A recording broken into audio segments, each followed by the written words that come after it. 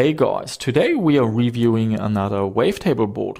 What we have here is the E-Wave, another new product development from Serdaco out of Belgium. And what makes this wavetable board unique is the chipset from ESS. We have a ES692S. We have tested wavetable boards from Serdaco in the past. Let's have a look at prices and what's available. For 35 euros, you can get the Dream Blaster S2. The E-Wave is 55 euros and the high-end Dream Blaster X2 is 75 euros. Now I have listened to all three wavetable boards and basically you can say you get what you pay for. The Dream Blaster S2 is the budget option. It sounds nice but not as rich and sophisticated as these two boards. So the E-Wave is definitely a step up with the Dream Blaster X2 sounding the nicest. For your information, we are using the Buran 1.1 sound font together with the PhilsComputerLab profile for the sound signature. So let's listen to one game comparing these three boards.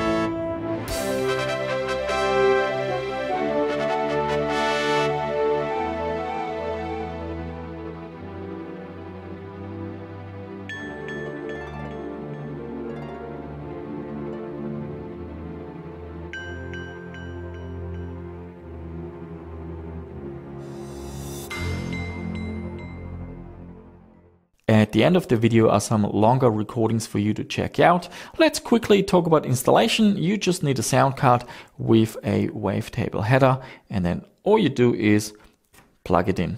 Initially, the plan was to use an ESS audio drive, but I found the Yamaha to be the quietest card. With the sound cards from ESS and Opti, they had a little bit of a higher background noise. And this is our test system today. We have a slot 1 motherboard with an Intel 440BX chipset, a Celeron running at 266 MHz and 256 MB of RAM.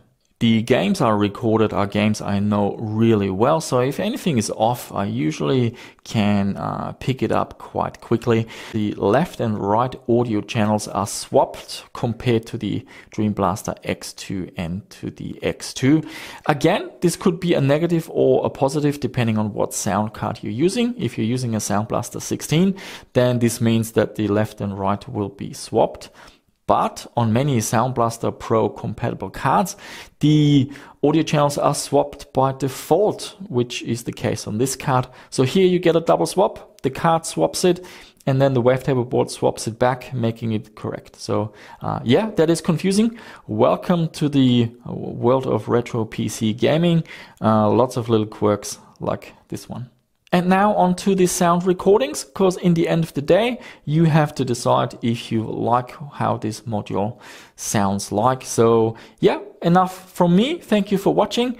Leave your comments and thoughts down below in the video. And now let's listen to this wavetable board.